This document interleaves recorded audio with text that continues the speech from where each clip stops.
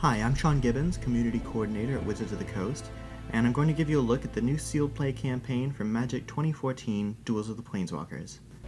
For those who aren't familiar with sealed play, it's a unique and really popular limited format in Magic the Gathering.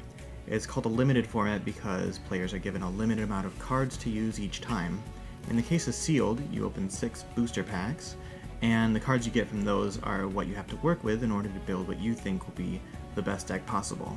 And that's part of the fun. You don't really know what's going to be the best deck possible. You don't know what the best combination is. You just kind of pick what you think will work. You make sure you include some creature removal, like Flames of the Firebrand right here, and you just go with it. And you play and you figure out what works and what doesn't work, and you can add and remove cards in between matches in order to make your deck what you want it to be.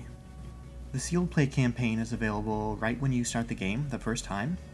And you just jump right in and you start opening your 6 booster packs. You can browse through them to see what cards you got, and then they're all added to your sealed pool. And when you've got your pool, when you've opened all 6 booster packs, you go into the deck editor, which is what I want to show you right now.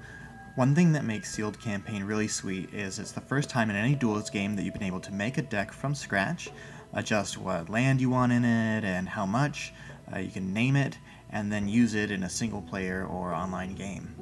Hey, let's talk about my deck. As you can see, I got Door to Nothingness, which is an awesome card. Maybe not the best card ever. I think maybe Pillarfield Ox is better because it's the best creature of all time. But let's say I want to make a deck around Door to Nothingness. There are a couple ways you can do that.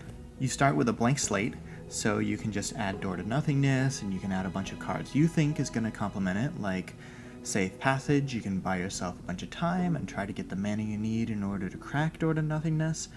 Or you can rely on the autocomplete option, and that will finish up the deck no matter what you have going on with it, and make it into a playable 40-card deck. And if you just add one card, it will just complete the deck around that one card and try to make the best deck it possibly can using the little bit of information that you gave it. So that's pretty cool, and it doesn't affect your ability to edit the deck after that. You can go in as many times as you want and add remove cards. You can change colors around. You can decide, no, I don't want to play green, I want to play blue and black, and you can just rename it and build it just the way you want as many times as you want. Oh, you can also adjust the amount of land that your single-player decks have. That's a little off topic, but a lot of community members have been asking, so yes, you can adjust all the land in all the decks ever. That brings us to the sealed campaign itself. You'll face off against 5 enemy decks using your newly created sealed deck. Each deck will represent a color of mana, so you'll go against a Liliana type, black-themed deck, you'll go against a Jace deck, and beating those will give you access to 3 more booster packs, which you can then add and use to fine-tune your deck. To finish off the sealed campaign, you play against a big boss. I got Garrick, so I get to fight against his sealed deck, and when you've won, you've beaten the campaign.